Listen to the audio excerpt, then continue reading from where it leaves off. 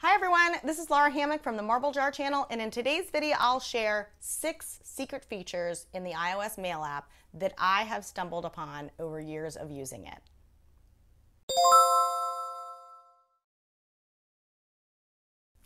iOS Mail is a pretty basic app. Apple has added some functionality to it over the years, but it's still pretty bare bones. And even though I have tried out other mail apps, I keep coming back to iOS Mail. Maybe because I like the integration with other iOS functions, maybe because I'm used to the way it works. Either way, I'm going to share some of the secrets that I have learned over the years. Some you may know, some may be new.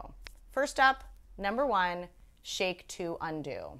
Okay, this is a basic iOS feature that works across all of its apps, but I feel like it's particularly important to know when you're working in Mail. If you accidentally delete a bunch of text, which I do all the time, you can undo by shaking your device. So this is a little less important since recently Apple added an undo button that appears when you are composing an email, but it is useful when you have deleted a message by accident or you've moved it to the wrong folder. So I deleted this email by mistake. I shake my device to get the undo prompt. I hit undo and now it's back in my inbox.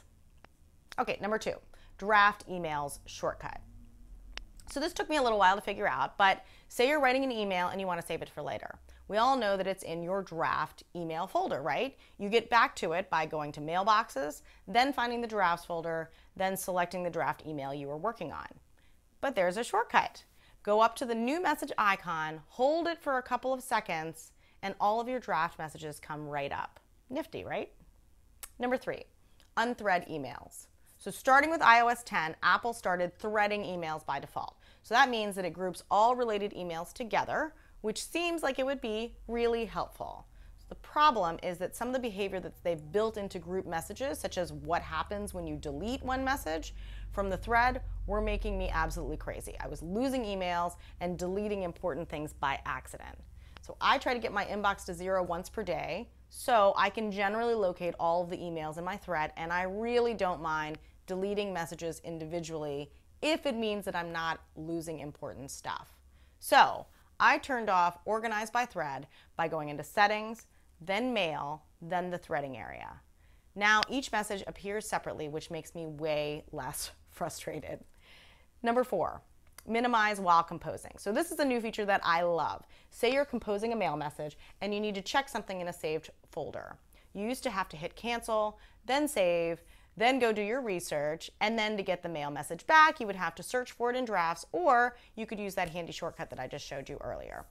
Even so, it was a lot of keystrokes. Now, all you have to do is drag the mail down to the bottom of the page like this to minimize it. To get it back, just tap the subject line down here.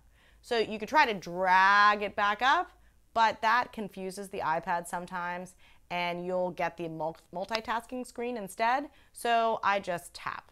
Remember, this doesn't save the email in the draft folder, it just holds it temporarily. Okay, number 5, makeshift bullets. So I'm a person who thinks in spreadsheet and bulleted format, so I find it kind of annoying that the Mail app doesn't already have a built-in bullet format function. So here's how I create a makeshift bullet. Switch the keyboard to the numbers view. If you press and hold down on the dash button, you get several options, and one of them looks a lot like a bullet.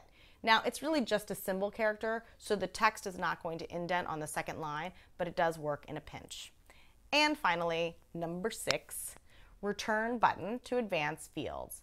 I honestly just figured this out a couple of weeks ago. When you are composing an email, I've always thought that you needed to tap in the space to go to the next field. For example, after putting in an email address, in order to advance to the subject line, I would tap my finger in the subject field. The problem is that this required me to take my fingers off the keyboard, which was slowing me down.